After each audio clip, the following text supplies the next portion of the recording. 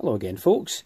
I think I've mentioned to you before I'm a little bit of a hoarder, and I decided today that I was going to go through the workshop and basically find things that I hadn't used. 18 months was my sort of cut-off.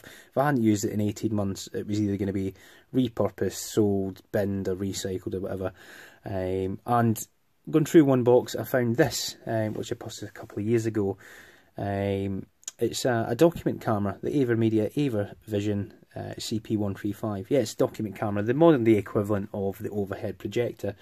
And it's mainly sort of teachers and lecturers that use these kind of things. And what they allow you to do is basically have this unit connected to a display of some description, you know, a large screen display or a projector. And it's got a camera, which I'll show you in a second. And basically you get your document, a book or some written notes or whatever, you position the camera over it, and you can then display a physical document to your students on a large screen display. And you know, they're not very popular nowadays. They're still used, but of course we do most of our learning these days electronically. And you know, there's historical documents and books are all available online, e-books and scans and all that good stuff. So these are fairly rapidly becoming obsolete. Now I purchased this particular unit off eBay for just £6 a couple of years ago. It was sold as not working. What's it? I can't remember the term eBay uses it for parts, or if parts are not working, that kind of thing. And that's all it said. So it came, and all it was the power connector had been basically pushed inside. So, for us, the hobbyist, a 5-10 minute job just to pop the cover off, take the remnants out and put a new socket on. But I did that and it worked. And, I used it for its intended purpose as a document camera. But I haven't used it in over 18 months. So it's either going to be binned or, reused or, something like that. And I thought we could maybe have a look and see if we could use it as, a camera for working on PCBs for a surface mount work. So I thought we'd take a look around the unit, and then once we've done that, I'll set it up and we'll just have a little try of it and see if it does actually work. So we'll look around the unit. Obviously this is our main control panel. It does have the facility to use a remote. It didn't come with a remote, but we've got power, mode, camera, PC button, so you can actually connect a PC to it as well, so your PC's going through it, much in the same way as you used to daisy chain your, your Skybox and your DVD player into your TV, that kind of thing. We've got a playback button, and that sort of ties in with the capture button, and we can actually capture still images using it. Auto image clearly just sets the image up. We've got an effect button, a freeze button, and obviously the menu to get into the settings. It's all controlled via this sort of jog wheel, which also functions as a D-pad, and then we've got our enter or select button in the middle. On the back of the unit, or whatever you want to call it, we've got our video connections. We've got our RGB, VGA in, out, composite out, and S-video out, and that's pretty much it. And we're power connected there, an old Kensington slot. But onto the business end, we've got the camera itself. So it's got little surface mount LEDs, 8 of those, to illuminate the subject we're looking at, and it's got a little focus wheel on the or focus ring on the camera itself. It doesn't look particularly good optics, so I'm a little bit optimistic, if I'm honest. And we've also got a switch on the end here that allows us to adjust the brightness of those LEDs. It's all in this sort of unit here. It's fairly heavy, but it just hinges up, and then we just adjust the camera to a suitable location. I know it's a bit difficult to do it here with the location of my camera, but yeah, we just do that, and it outputs the image we require. So yeah, so we'll get it set up. I'll hook it up to my workshop display, and we'll see how it works and see if we could actually use it in the workshop. So if you bear with me, I'll go and set that up now. See you in a moment. Hi folks, welcome back. So, the answer to the big question, is this going to be any good for use in the workshop? Absolutely, 100% a massive yes from me. It really is superb at performing its unintended task of looking at PCBs and surface mount components. It really, really is good. I'm genuinely impressed with it. So what I think I'll do is basically talk through the controls and show you a sort of real life use of it. So the camera's currently positioned about 15 centimetres above the board, so plenty of space underneath for working. I've got the camera's LEDs switched to maximum, and yeah, it looks pretty sharp. I don't know how well it's coming through as I'm filming this screen, but it is really, really sharp, I can assure you. That's it currently unzoomed, if that's even a term, and it goes all the way into 1600 times magnification. That is a digital zoom, it's purely digital zoom, so we're not going to get that nice crystal clear optical quality because it's been electronically zoomed. So yeah, it is what it is. So what we'll do now is I'll zoom in on the board. I'm just going to use that silver jog wheel that I showed you in the first part, and if we just zoom in on these caps here, and I'll take it all the way in to 1600% there. You know, fairly noisy picture, you'll agree, but if we take it out to say even 512, that is a fairly usable image. It's clear, again I don't know how well it's come through in the camera, but it's usable. You know, we can get in there with a soldering iron and you know, do our work.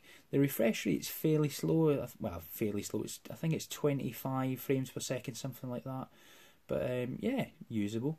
In fact, let's do a little test. I'll do a 3, 2, 1, and when I get to 1, I'll move the iron away, and we'll see how quickly it displays. So here we go.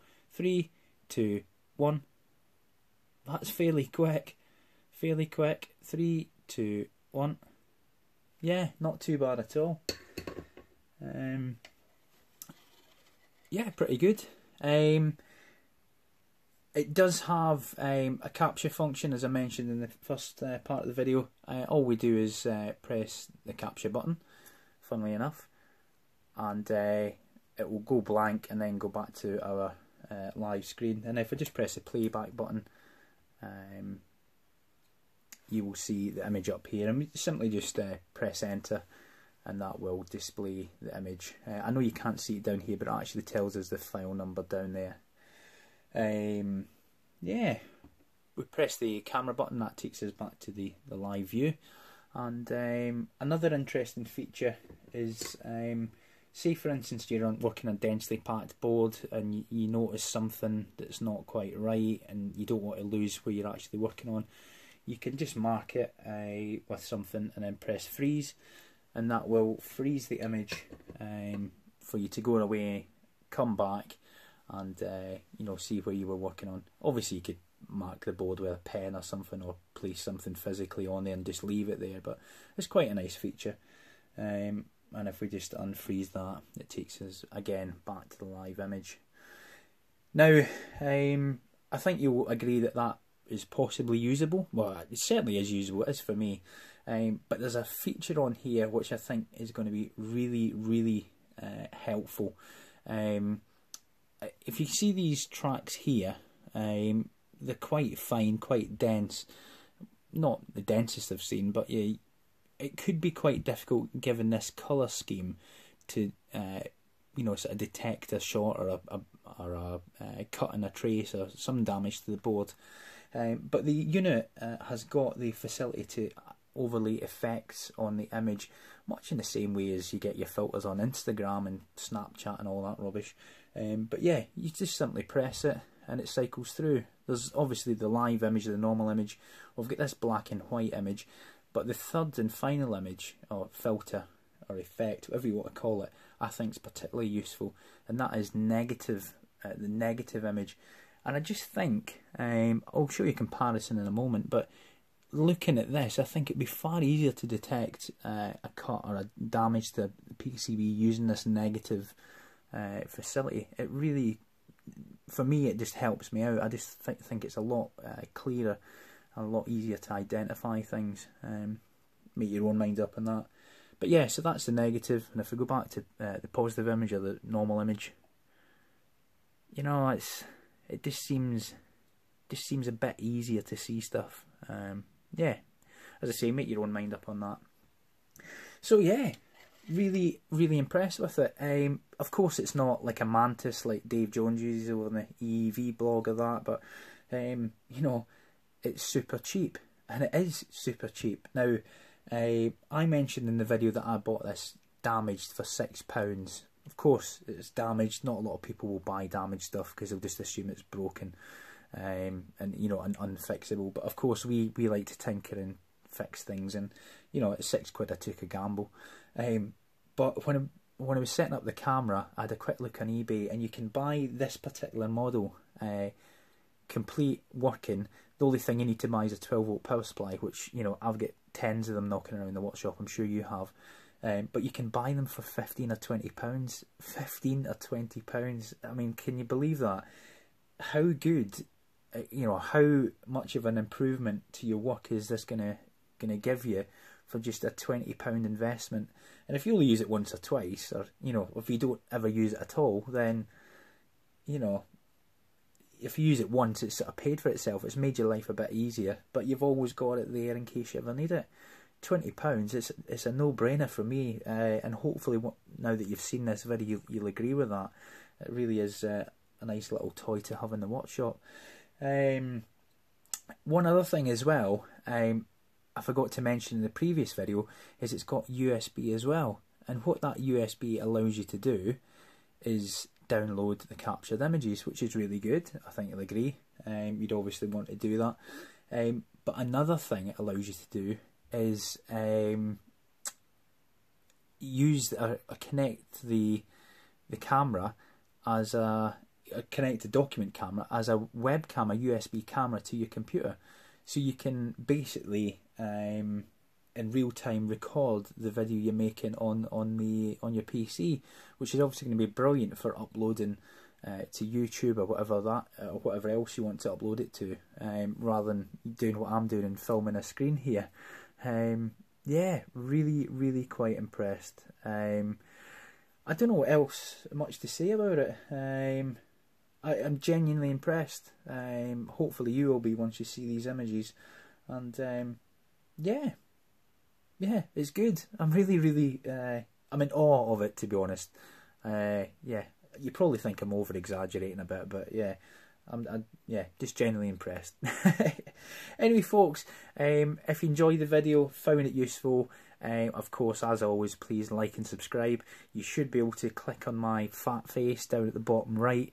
I'm using a new ending thing on YouTube, so try that if you want to subscribe. And over in the bottom left there, you should have a random video from my various ones I've got. If you want, I haven't seen it before, have a click on that and see what else I do on YouTube.